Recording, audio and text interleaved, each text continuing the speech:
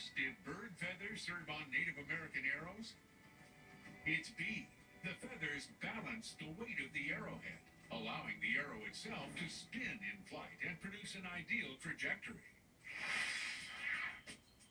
It's a hobby that Randy Moon Mullins and his wife Irene began as newlyweds. Half a century later, they've collected 250,000 Indian arrowheads from all across America. They're looking at the largest privately owned collection east of Mississippi. I mean, it's amazing. The couple display their finest relics in a makeshift museum in their Hickory, North Carolina home.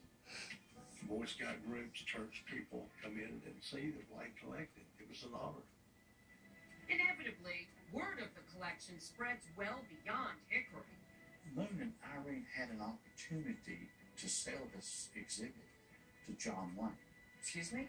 John Wayne came to look at the exhibit? Yeah. But Moon asked him, will you keep it all together? He says no, and Moon wouldn't sell it to him because he knew it was going to be split up.